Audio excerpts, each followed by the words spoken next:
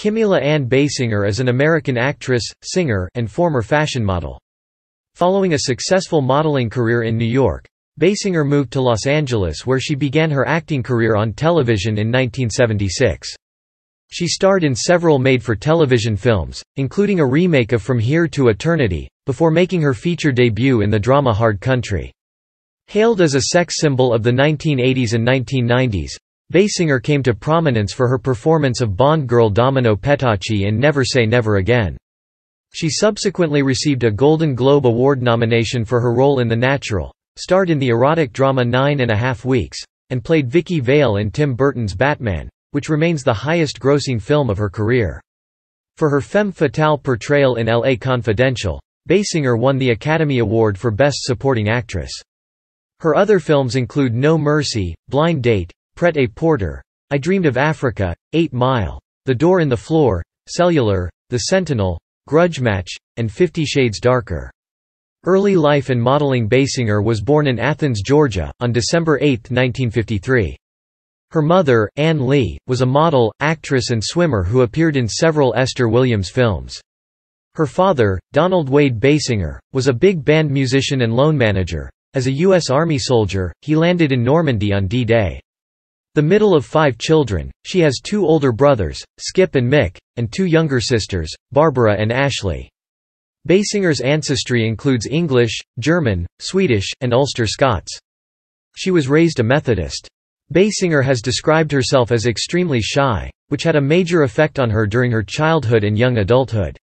She has said that her shyness was so extreme that she would faint if asked to speak in class. Basinger studied ballet from about age 3 to her mid-teens. By her mid-teens, she grew in confidence and successfully auditioned for the school cheerleading team. At 17, she entered America's Junior Miss Scholarship pageant, won at the city level and was crowned Athens Junior Miss. While she didn't win at the state level, her beauty was profiled in the national program. She had competed at the state level for the Breck Scholarship and was featured in an ad for Breck in a joint portrait with her mother. Basinger was offered a modeling contract with the Ford Modeling Agency, but turned it down in favor of singing and acting, and enrolled at the University of Georgia.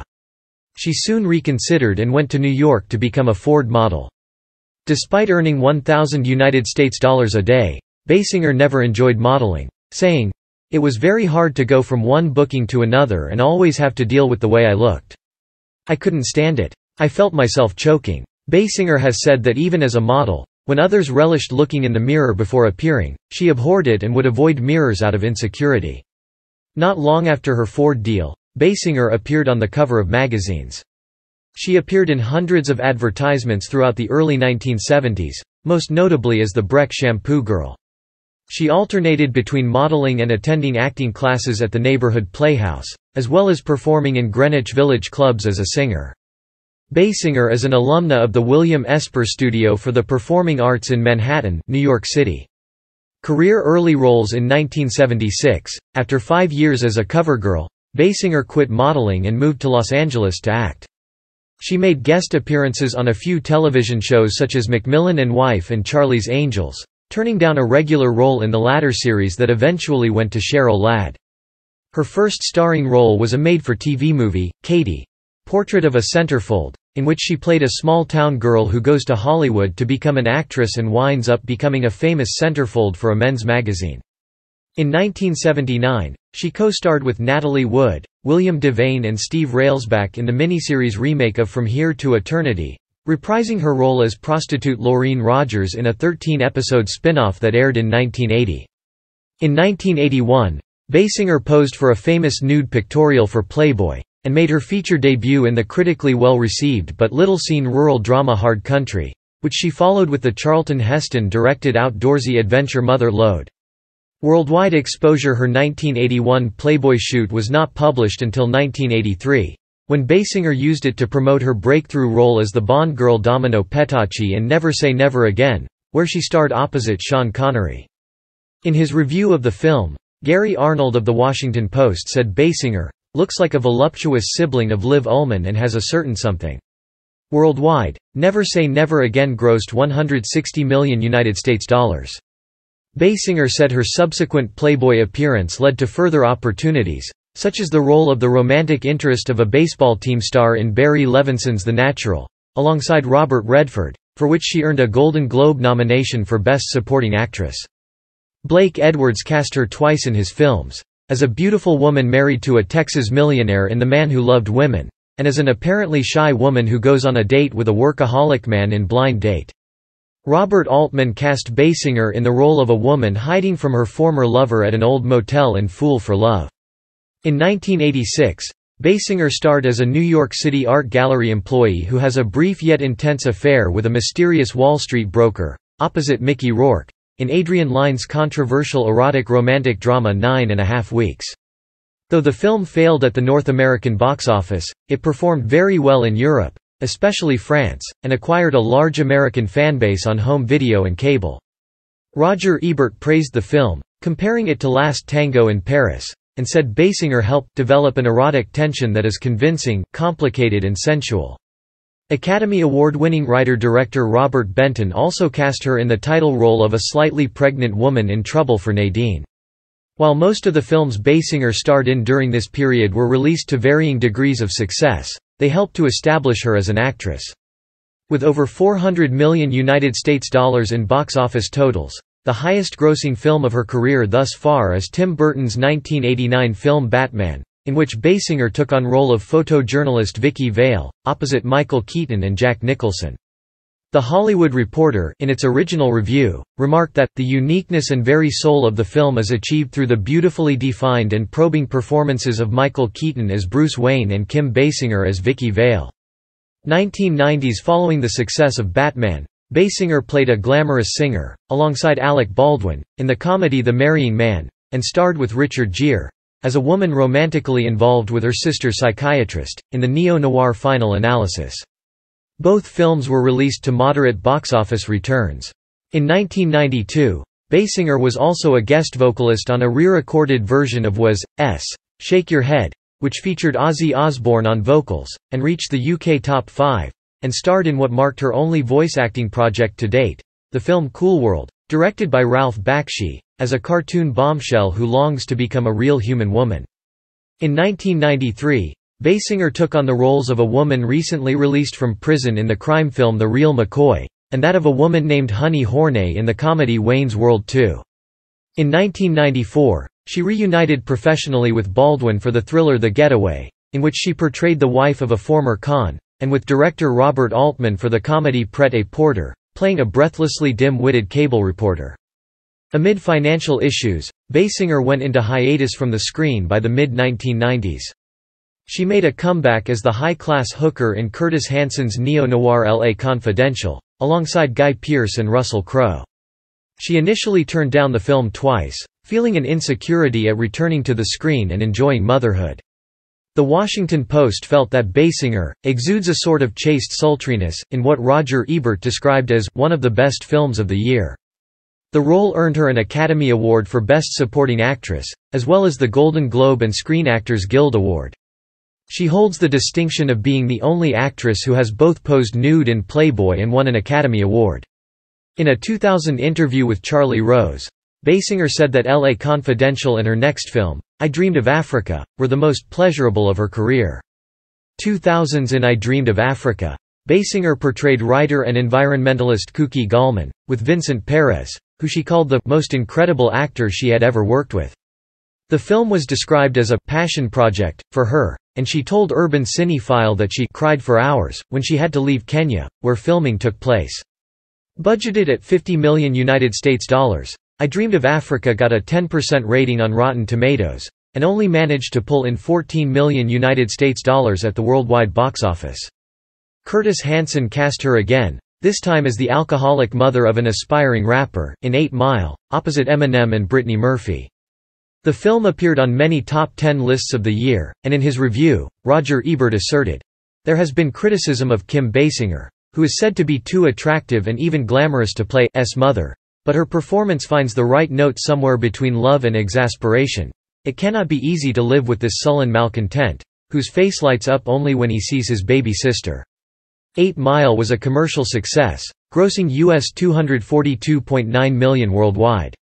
Basinger starred as the wife of a children's book author, with Jeff Bridges and John Foster, in The Door in the Floor, a drama with heavy sexual themes adapted from the novel A Widow for 1 Year by John Irving.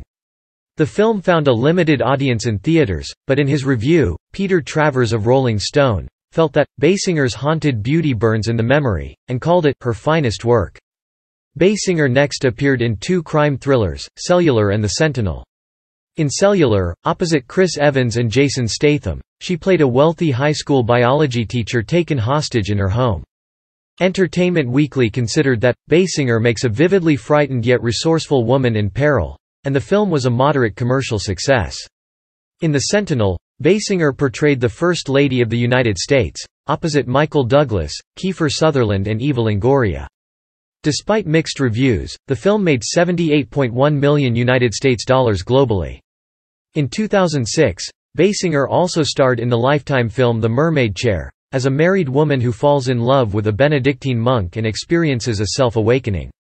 Basinger then played a mother having extramarital affairs in director Guillermo Arriaga's feature film debut The Burning Plane, a drama narrated in a hyperlink format, opposite Charlize Theron and Jennifer Lawrence.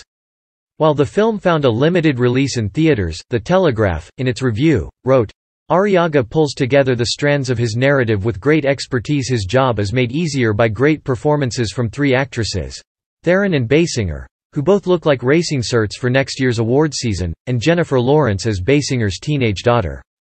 In 2008, Basinger produced and starred in the independent thriller While She Was Out, as a suburban housewife who is forced to fend for herself when she becomes stranded in a desolate forest with 4 murderous thugs. Despite a very limited release in theaters, LA Weekly described that film as a surprisingly enjoyable female revenge tale, and called Basinger's performance first-rate. Her next film, The Informers, which was written by Bret Easton Ellis, premiered at the Sundance Film Festival. In it, Basinger starred as the chronically depressed wife of a jaded film executive. 2010's Basinger played the mother of a young man who made a promise to his deceased brother, with Zac Efron, in the supernatural drama Charlie St. Cloud, based on the 2004 best-selling novel The Death and Life of Charlie St. Cloud by Ben Sherwood.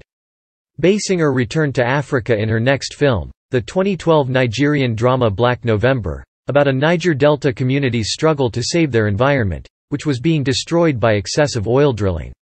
As part of an ensemble cast, she played the role of a kidnapped reporter. While the film had a significant impact upon its release, The Hollywood Reporter noted, "Don't be fooled by the names of Mickey Rourke and Kim Basinger on the marquee." Despite the tantalizing prospect of a reunion of the stars of a certain 80s-era hit erotic drama, their minor presence is largely extraneous to the proceedings of overwrought and preachy thriller. Basinger played the role of wife in 2 2013 films, the independent drama Third Person, with Liam Neeson and Olivia Wilde, and the sports comedy Grudge Match, with Robert De Niro and Sylvester Stallone. Critic O.D. Henderson, describing Basinger in his review for the latter film, remarked that she looks stunning at 60 and provides the film's sole voice of reason. She subsequently took on the role of mother in the independent drama 4 Minute Mile, as well as the part of a woman who, after a miscarriage, sets out on a dangerous quest to obtain a child in the likewise independent production The 11th Hour, which was released for VOD. IndieWire felt that Basinger does what she can with material, but that's not much.